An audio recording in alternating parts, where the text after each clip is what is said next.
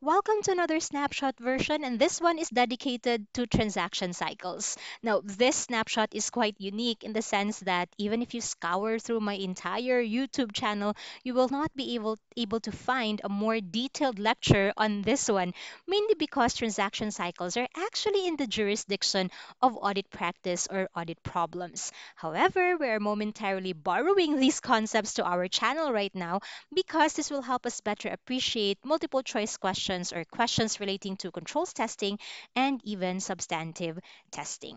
Allow me to also tell you that approaching the audit from the transaction cycle approach is just one of the many ways by which an auditor may segment or divide an audit. Other ways of segmenting the audit may be done via FS line items or even via account titles. But the transaction cycle approach is one of the more popular ways to segment or divide the audit.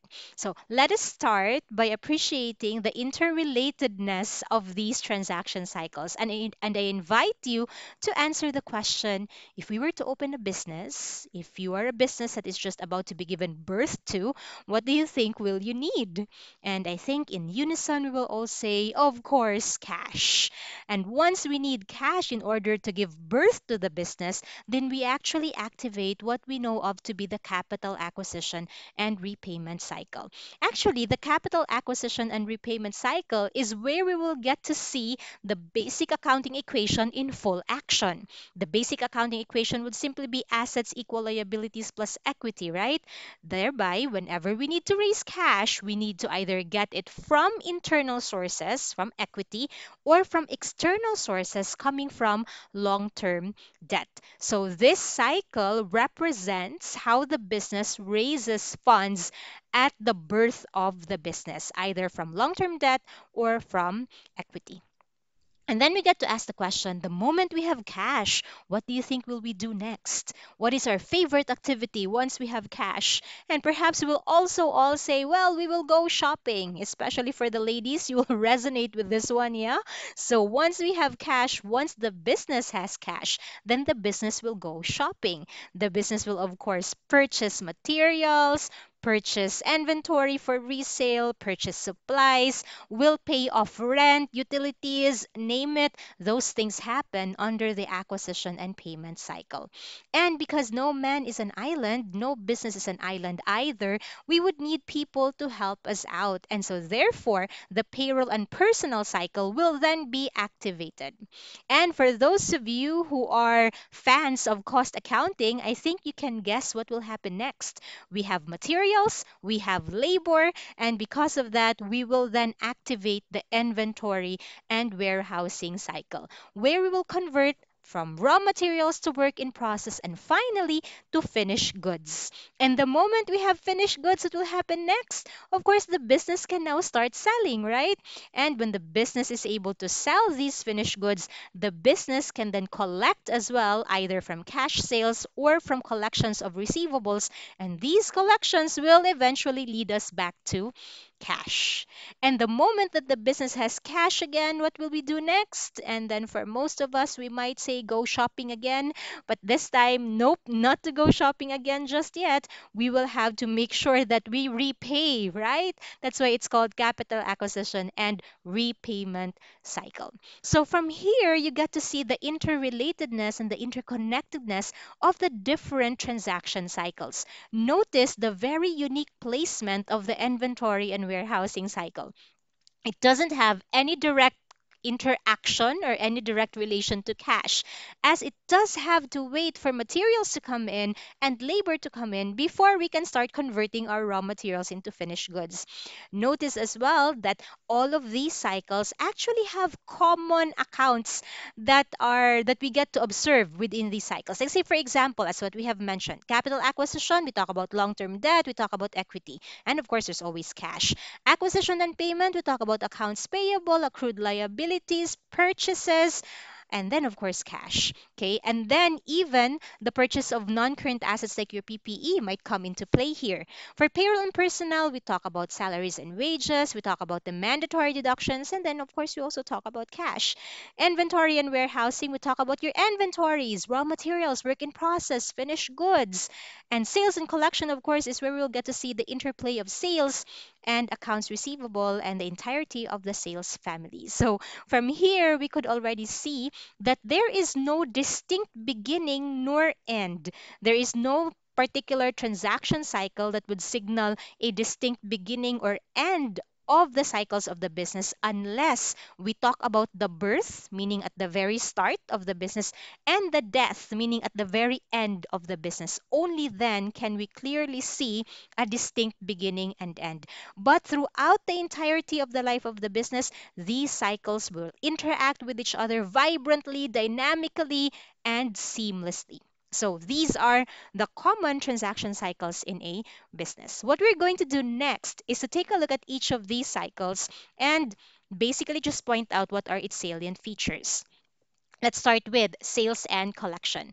So, if we go through the CPA licensure exam syllabus in the Philippines, the sales and collection cycle is actually referred to as order to cash. So, whenever you encounter the phrase order to cash, that refers to the sales and collection cycle. However, in most literature, this was actually called the revenue and receipt cycle. Revenue, of course, referring to how goods and services are sold to customers in exchange for future promises to pay, and receipt would, of course, refer to cash collected from customers. Now, whenever we encounter questions relating to these transaction cycles, it's important for us to call to mind what is the story behind this particular cycle.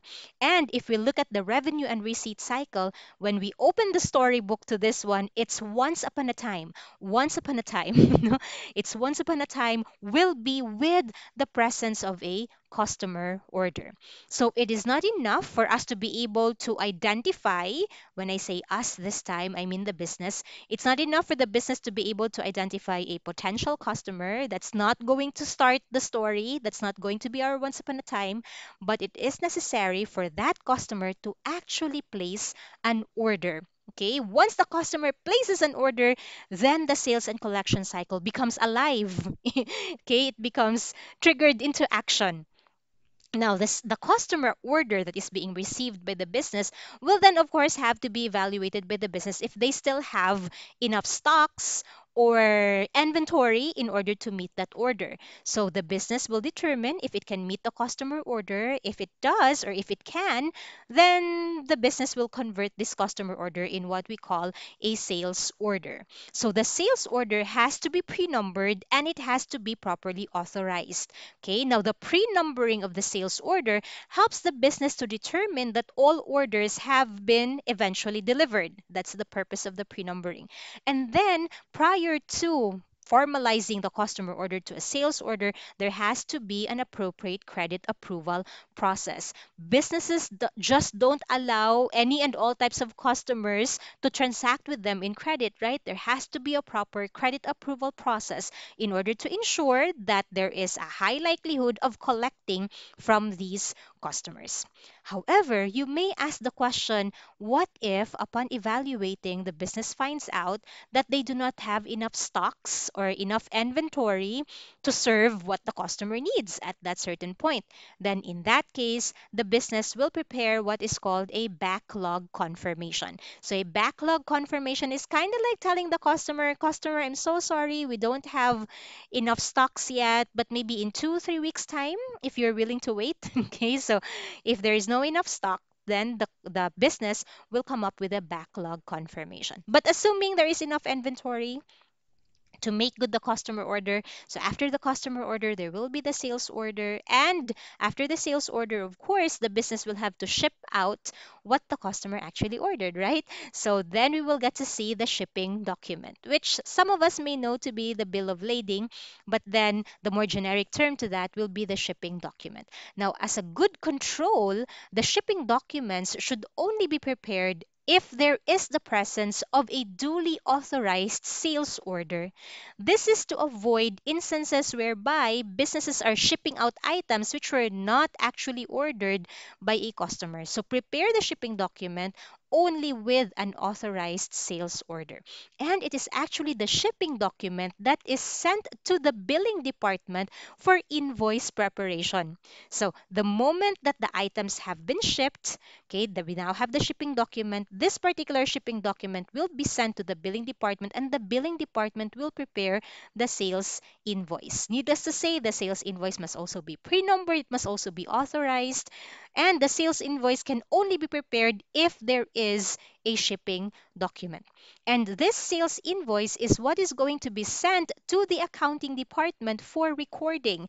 And here you will get to notice that the main purpose really of those in the accounting department will be to do the recording. So the basis for the accounting department in recording the sale will be the sales invoice. Now, because our customers or the business's customers do not actually only have one transaction with the business for the entire month, right? It is possible for customers to have multiple transactions within the month. And so the business will also send the customers a monthly statement detailing the unpaid balances for the month. Okay.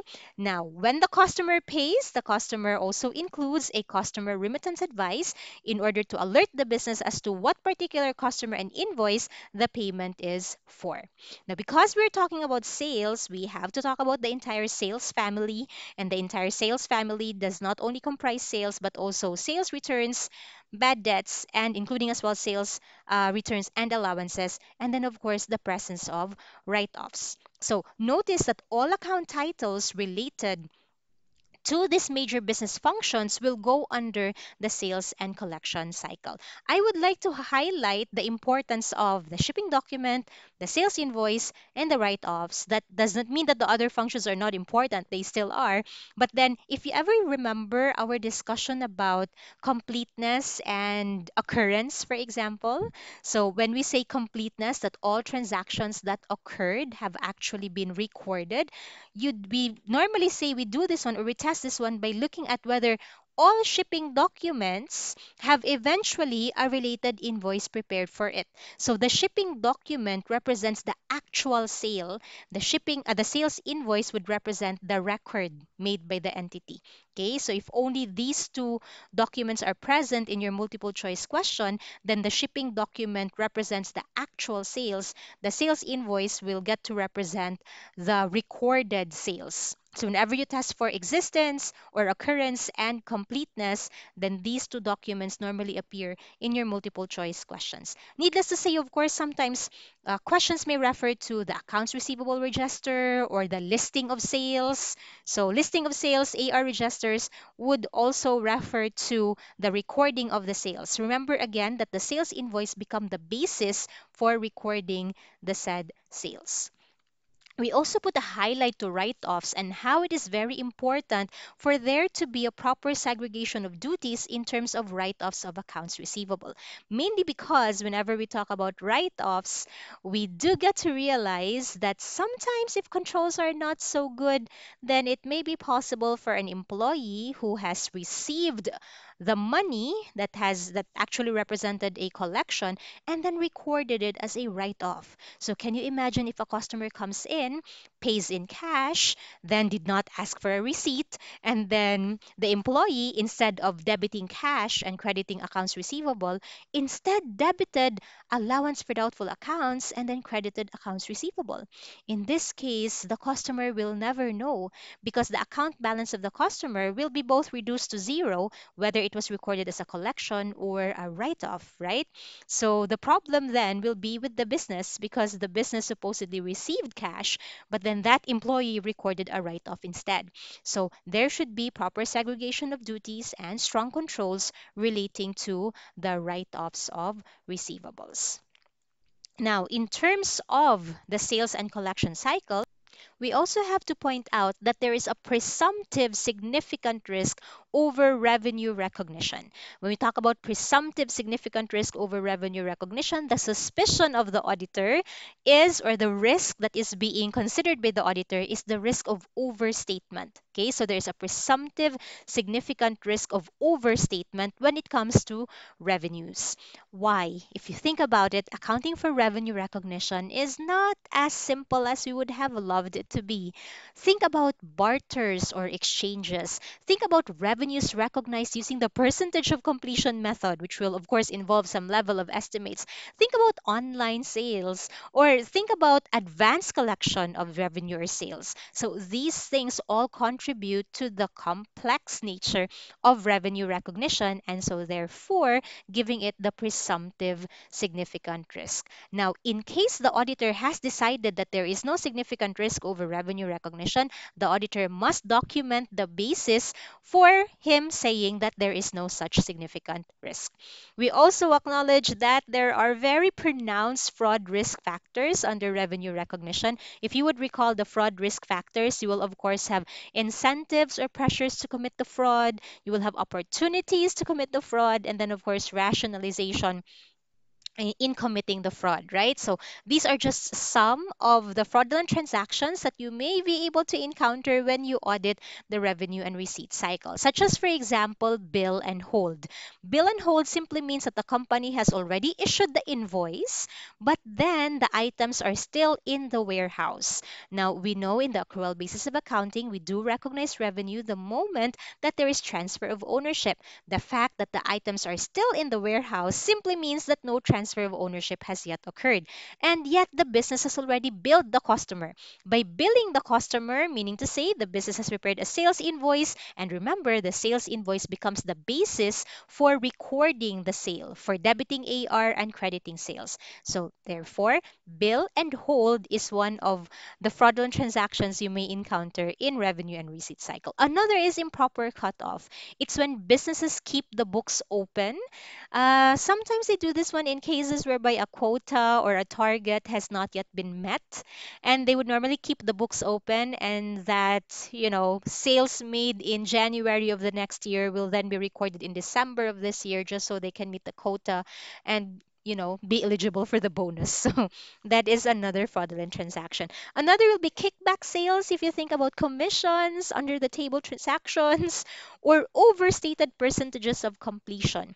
Knowing, of course, that percentage of completion would require some sort of, not really some sort of, but would really require some level of estimation. So, overstated completion would also be a potential fraudulent transaction or procedure under this cycle.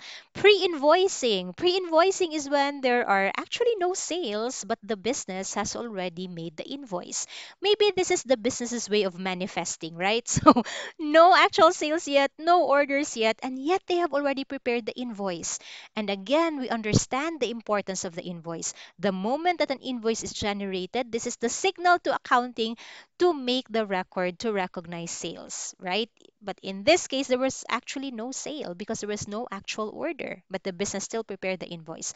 Or channel stuffing.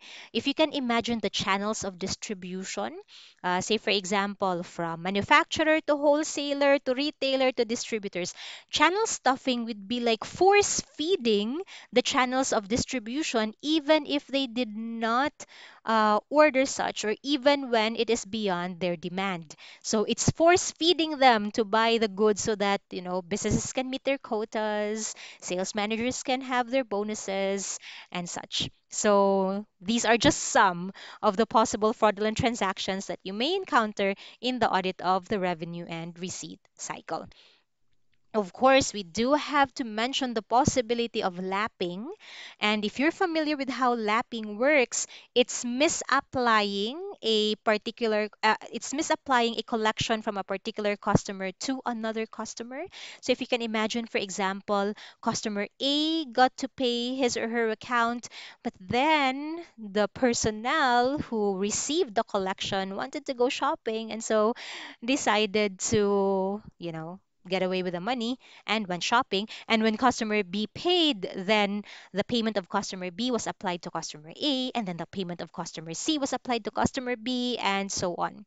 So lapping is another fraudulent transaction you may be able to see when you audit sales and collection cycle, and unauthorized write-offs, like the illustration we gave a while back, recording a collection as a write-off instead. So these things are what make up, or these business functions are what make up the sales and collection cycle, otherwise called order to cash. And these are some of the precautionary tales, okay, that we must be alert of in terms of auditing this cycle. Now, whenever we talk about transaction cycles, we always have to remember what are the management assertions and the audit objectives, which we have reviewed in the immediate previous snapshot. And we also have to recall control activities, which we have reviewed in the snapshot for internal controls. So remember PIPs, performance reviews. So this is where the budgets, the variance, the quotas would come in. Information processing, this is where the pre-numbering would come in. This is where the proper authorization would come in. And then we also, of course, have physical controls or physical locks, where you, of course, restrict, for example, access to cash. And then segregation of duties, as what we have pointed out, different departments, different personnel will be in charge of different functions to ensure that not a single one of them will be able to commit fraud and get away with it unnoticed. So that is the sales and collection cycle. We will soon be moving on to the acquisition and payment cycle. However, it might make this snapshot too lengthy, and instead of a shot, it might seem like a full blown cocktail. So, we are going to momentarily stop here. And in the next snapshot, let's talk about acquisition and payment cycle, as well as the inventory and warehousing cycle. So, see you in the next snapshot as a continuation to our transaction cycle discussion.